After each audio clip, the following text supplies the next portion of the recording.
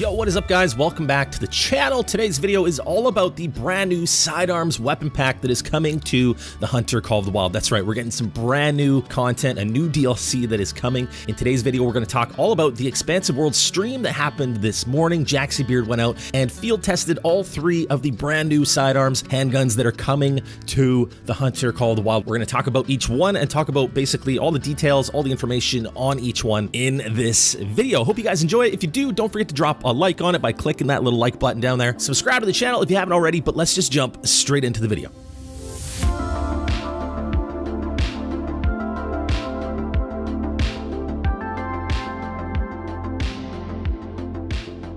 Alright, so we finally got some hype surrounding Call of the Wild. We know what the next update is going to be, the next DLC with the next update. We know what that's going to be. We don't know yet if any other big updates are coming when this DLC will be released. For example, Silver Ridge Peaks, we don't know if that is going to be getting updated. I'm sure we're going to find out more as we get closer to the release of this DLC. We don't actually have a release date for this weapon pack yet, but I'm sure we're going to find out soon. Jaxy did mention that this is going to probably most likely be a sim ship, so PC and the consoles getting it at the exact same time. I do also believe there's going to be early access, so I'll keep you guys posted as to when that's going to be starting. But let's just get into a little bit of information. Let's dive into each one of these brand new pistols that are coming to the game. Starting off with the 45 Rolleston.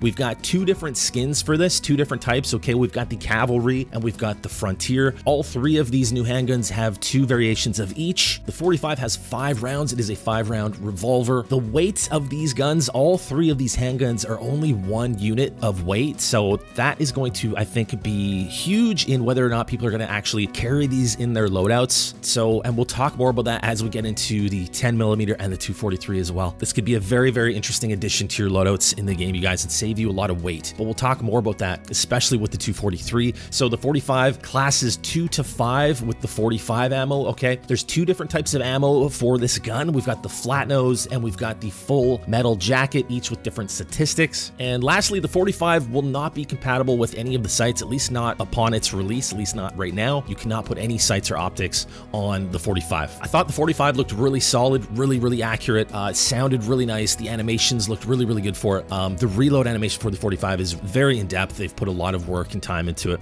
It's a bit of a slow reload, but it does look really cool. All right, let's talk about this new 243 pistol that's coming. So this thing is a single shot 243 handgun. Okay, it's 1 unit. Like I said, the weight is only going to be 1 unit for this thing, so this is going to fit in and make a lot of sense for loadouts, you guys. You'll be able to put away the 243, you'll be able to put away that 2 to 6, or you know, any weapon that you need to cover class 2, class 3, you'll be able to put that away and just carry the 243, you know, unless you're specifically hunting something of that class range, right? Maybe if I'm going out grinding foxes or something, I'm probably not going to take the 243 pistol. I'll probably stick with my rifle to have those extra rounds, given that this pistol is only a single round before having to reload. But like, you know, in your standard loadouts, you could very easily just put away your 243 or whatever it is you're carrying, the Mosin, and just grab the 243 pistol instead. It's only going to take 1 unit. It's going to free up a lot of space in your backpack. So I can definitely see this being a very relevant weapon. It's something I'm definitely going to be using. The 243, you can also attach any rifle scope to it, so you can pop the Hyperion on it. Really nice. It also shoots up to 200 meters. I think it says 150 meters effective range, and you can actually zero it up to 200. So really nice. It looked really nice. It sounded really good, and I am definitely excited for the 243 R.Cuomo. It comes in 2 different skins, Champion and Competitor, and yeah. And then last but certainly not least is the 10mm. We've got a Glock in the game. It's a 15-round mag Glock, which is insane. I don't know if I'll ever be using up all 15 rounds before reloading this thing, unless maybe it's like a self-defense situation where like wolves are attacking you and you're just going ham and unloading on them. So yeah, 15 rounds, pretty crazy. That's a lot of rounds before I have to reload.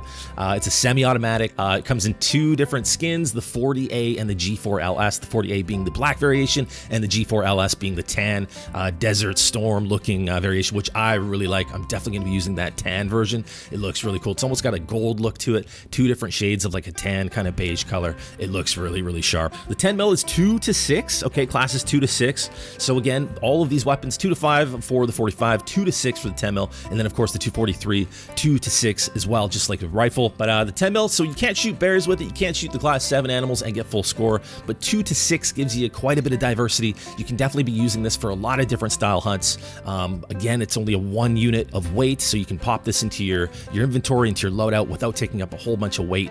Really, really cool, something to just have on your hip all the time. I can see myself definitely adding this into a lot of my different loadouts. We got 2 different types of ammo. We've got the hard cast, we've got the jacketed hollow point. The hard cast is going to be more penetration, okay, right? You're probably going to be choosing that hard cast for the most part. Jacketed hollow point is going to give you more expansion, so I think for the most part I'm going to be using the hard cast bullets with this weapon.